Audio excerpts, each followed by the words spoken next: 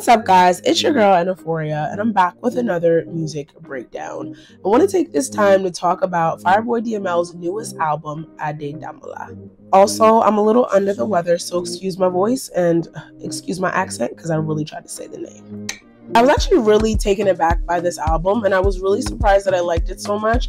I think initially when I first listened to it, I'm like, it's not giving old Fireboy, but I have to also remember that artists are always evolving, and I need to stop holding on to the past of how I see an artist and accept them evolving. And I just really like this project. It was giving 80s pop meets Elton John meets Afro Pop meets Fuji vibes meets Amapiano. We got a bit of everything. And I think one of the things that I've loved about the way African artists have been putting out music lately is that they're touching every genre, and they're really showing you how versatile they are. The beginning of this project gave me pop star, it gave me vocal ability as well. I've always known Fireboy to be a vocalist, but you could really hear it on this first part of the album. And I just got the vibe of Elton John when I was listening to it. I thought it was really cool, especially the tracks with John Baptiste, where it was just piano playing, and he had the interlude at the end as well.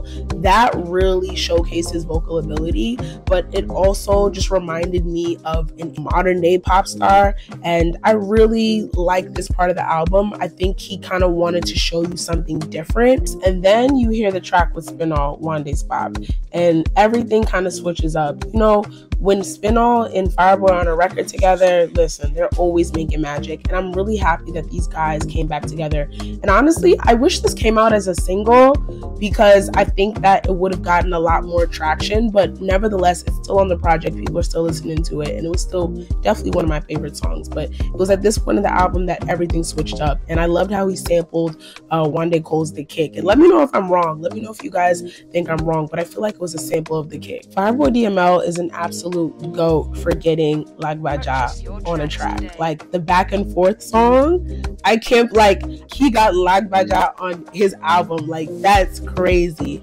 And anybody who knows Konko Below, that's a really big deal. My favorite tracks have to be Call Me, Yawa, Ecstasy with Shun Kuti, Letting Go with Lil J. Lil J's voice is so sweet. I really love that song and their voices together. It was perfect. Every Day and Change Your Life, and of course the aforementioned tracks Wande's Bop and Back and Forth. I wasn't disappointed with this album in the least bit. The YBNL boys, listen, they're coming strong, because this was a good one. I literally have no complaints. I had a lot of favorite tracks.